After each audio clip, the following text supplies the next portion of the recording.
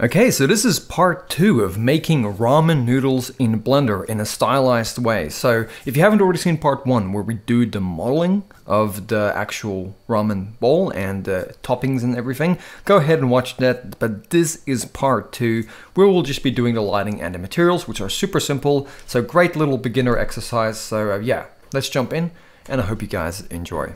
So now that we're in part 2, we're just going to finish off by doing our materials, our lighting, and making things look nice. So you can see over here, if you haven't already done it, remember in the first part, under your render settings, you want to make sure to set it to cycles. And you know, the max samples we set to 45. With that in mind, we're now going to go into our front view. We'll just quickly go Shift A. We'll add in a camera. And the camera positioning is completely up to you, but I prefer to kind of move it so it's kind of looking down a little bit like this, but not too much. Okay, and we're also going to go to our camera properties and we'll just change our focal length to 120. That'll allow us to kind of see the floor as a background almost. And you'll see what I mean in a second. So if we move the camera back with a really high focal length like that, we can go Shift A, we can go to our mesh options, add in a plane, scale that plane up and click, scale it on the X a little bit, there we go. And then tab into edit mode and then just select this back edge.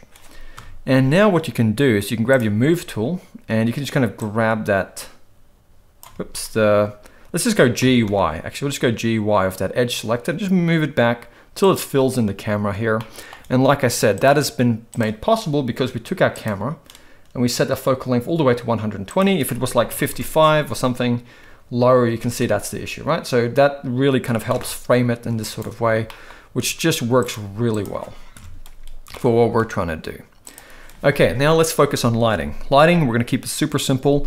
Start off by just going to your world, your transform pivot here, change it to 3D cursor, then go Shift A, go to your light options and add in an area light, and go G, Z and move it up.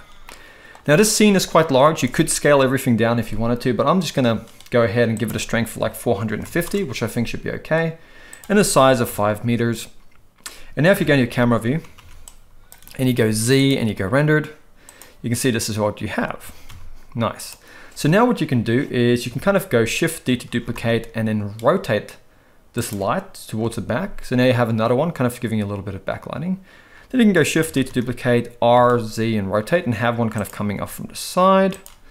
And then Shift D to duplicate, rotate and have another one kind of coming off from the front here like that.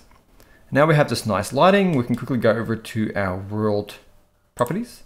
Let's just slightly drag this value up so our world is not as dark. And then let's grab our floor. Let's go over to our materials and go new. It's just called floor.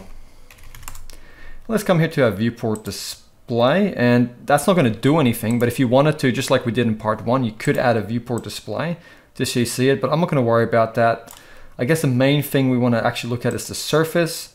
We want to come here to the base color and change it to something like a nice yellowish kind of color, I think would work. So if we go Z and go into rendered, let's just mess around with that. So it's sort of like this sort of framing. I might just go back to the world and just make that value even a little bit lighter. There we go. So that's going to work really well now. We have a kind of like a scene here. Make sure to save as you go. And now we can grab the bowl. We're in rendered view here. And let's go over to our materials tab. And in part 1, we added the placeholder materials, which is really handy because now all we have to do is grab the bowl material, go to our base color here under the surface, and let's change it to a nice sort of blue that we were going for. So I'm going to go with something like this. I'm going to drag down that roughness to make it look more reflective, but not too much, like that. And then if you added the second material in part 1, which was optional, you could always go ahead and give that something. So I'm going to go and do that. I'll bring down that roughness just a little bit. And then moving on to the noodle, let's select the noodles. We already added that material in part 1. So under the surface, change it to kind of like a sandy sort of peach color, and then bring down that roughness a slight bit. Very simple. Then let's select the spring onions or the scallions, if that's what you refer to them as. Then come to the base color, and let's kind of give that sort of like a greenish color, maybe make it a little bit darker in value, something like that. And then let's select our egg. With the egg white, I'm going to go slightly off white, bring down that roughness slightly, and then we'll select the egg yolk that we added in part 1 as well, and we'll give it sort of like a nice saturated orangey yellow and bring down that roughness. Then we're going to select our Narutomaki, and we're going to go to the base color. We'll kind of give that a slightly off-white as well. Maybe almost a little bit pink. Bring down the roughness slightly, and then select the pink swirl on it, and go to the base color, and let's make that nice and pink, which is kind of like the traditional color. And then the last thing to do is just select our broth, which is in here, that we added in part 1, and let's just come to the base color and kind of give it sort of like, I'm gonna go for a darker kind of like, almost oak kind of color. Now, I've seen ramen broths all sorts of different colors, but I guess just try and kind of match it as close as you can. And then bring down that roughness almost all the way since it's a liquid. And there we have it. So that is very, very simple. Also our chopsticks, let's not forget, we did add material, and under the base color, we'll kind of make them darker like this. Sort of like a brownish kind of color. And we'll leave the roughness just a little bit under halfway, which I think looks good. So now we have this. Feel free to grab your lights and kind of rotate them just to kind of get things fine-tuned. Now you can mess around with this all you want. And there's all sorts of really cool kind of things you could do with lighting and the colors of the light and stuff, but we're just gonna keep it very simple. Something like this. And yeah, we'll just go now and do our final sort of render. So yeah, let's now go, make sure to save. Let's go render, and then render the image.